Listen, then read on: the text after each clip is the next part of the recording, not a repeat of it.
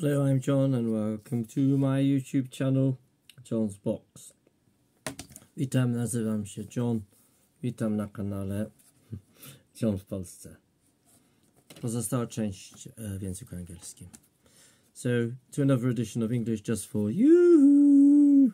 This is the April edition now, where we look at 5 sentences which contain language mistakes. And of course, each time I'll tell you what the correct sentence or how the correct sentence should read. We don't have the benefit of video edits, so I'll place them in the video description, the actual correct versions of the sentence. Without further ado, by the way, after we finished reviewing the 5 sentences for this month, there'll also be another edition of John's Random Questions, which we kicked off a few weeks ago. More about that in a moment. So the first sentence, he promises do, this shouldn't be here, he promises do his homework.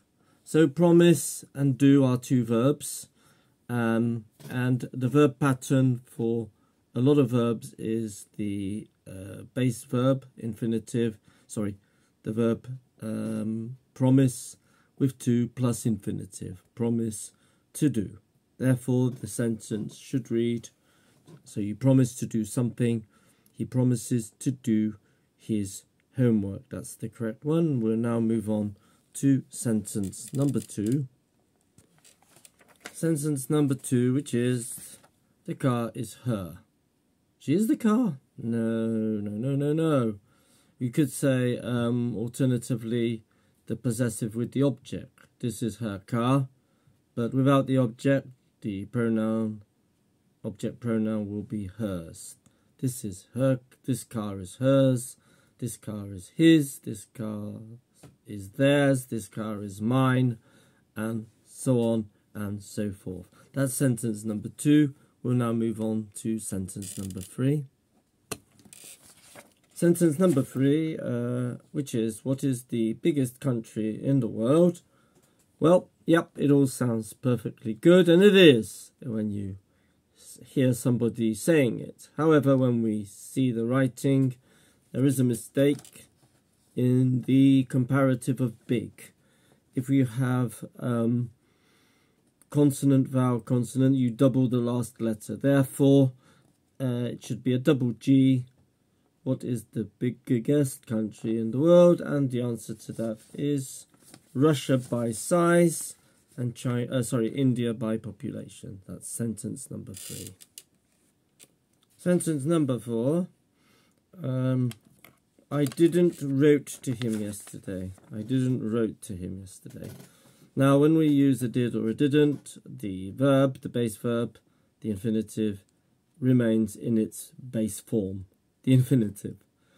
Therefore, the sentence should read, I didn't write to him yesterday, as opposed to the affirmative, I wrote to him yesterday. That's sentence number 4. We'll now move on to the final sentence. The final sentence, which reads, Robert is in the hospital.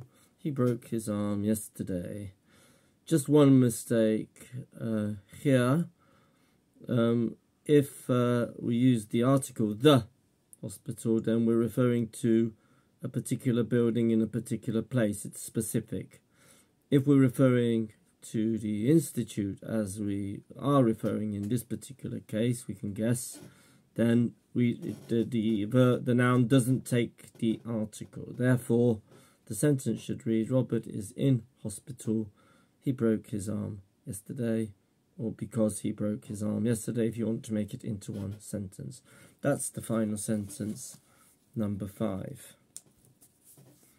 So there you have it. We'll now move on to the section of John's Random Questions. John's Random Questions, which, as I mentioned, I started a few weeks ago. We have a whole host of questions in this random question box, which over the years my students have contributed to. they're not always grammatically written, these questions, and what I'll aim to do is to correct them, not only to answer those questions but also to correct them. So first question there is this one from 2015. I know who it's from actually. It's one of my ex-students who was really into Star Wars. And the question is, what do you think about new Star Wars trailer, The Force Awakens TFA? Yeah, I actually went to see the film The Force Awakens. I'm not really into Star Wars. I'm in no way a fan. I remember as a kid the original Star Wars. I don't want to show my age, but what do I think of it? Well, I don't even remember it, to be honest with you. I don't even remember much about the film itself. What do you think? Okay, let's move on to the next random question that I'm going to select. Let's dig deep, and it's this one. Actually, we've got two. I've chosen two at once. So this one's from 2020. Oh. Very simple, basic question. What's your favourite sport? Well, actively, I go running. So obviously that's my favourite to do and my favourite to watch. I don't really watch much sport nowadays. It's quite time consuming. If you want to watch a football match, you need to, a live football match, you need to dedicate 2 hours of your time. I rather watch highlights. Football, I would say, is the most interesting one to watch for me, followed by athletics. Third question then. There's no year here. Did you go in New York in this year? I think, there you go. Did you go to New York this year? Or have you been to New York, you could say. No, I've never been to New York. I have been to the United States. I've been to Washington, D.C., the capital of the United States.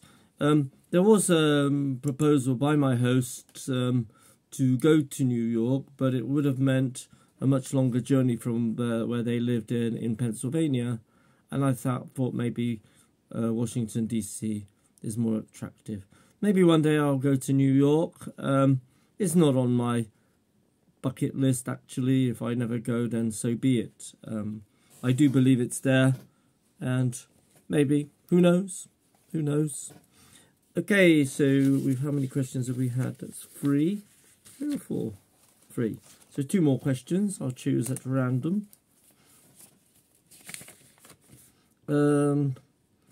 This one, there's again no year to this one.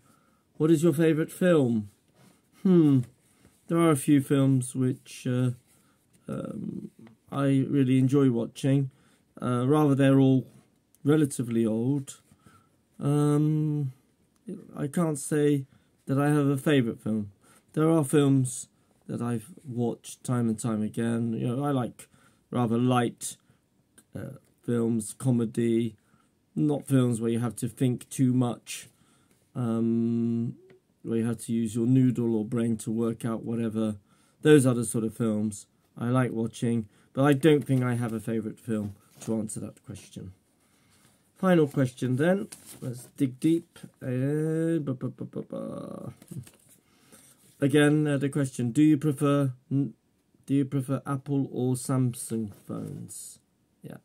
Well, let's say iOS or Android systems. I would say I've always had Android most of the time. I once had a Nokia smartphone, and that was using a Windows software. My first ever smartphone actually was an Apple. It was an iPod. It was the first one ever. Back in 2009 or 2010. Unfortunately, I damaged it. That's all I can say. Currently, I'm using a Xiaomi. Is that how you say it? Xiaomi. I can't even say it. A Readme phone, which I'm recording this video on. So that's the answer to that question. Yes, this has taken about 10 minutes all told, including the English Just For You part. Please support my channel.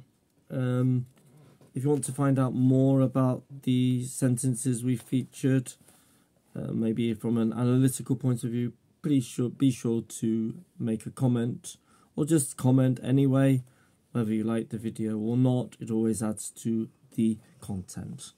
Okay, I shall be back again for another edition of English Just For You, featuring another 5 language mistakes, plus 5 random questions from the box. That's it for today. Thank you very much, and see you in another video. Bye for now.